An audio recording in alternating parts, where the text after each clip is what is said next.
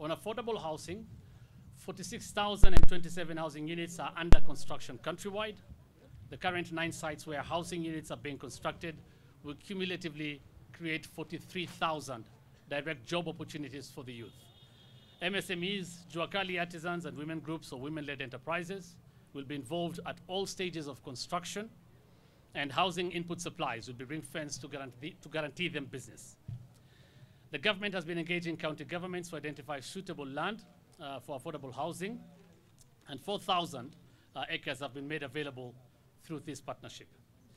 The government has also introduced the affordable housing program at the local level with the 100 affordable housing units per constituency initiative.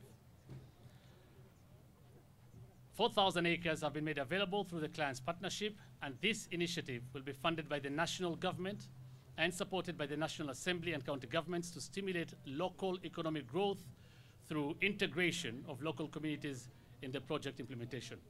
Tomorrow in Nyamira County, Nyamira County will be handing over a 10-acre piece of land during the President's trip to the National Housing Corporation to develop 2,000 units, affordable housing units.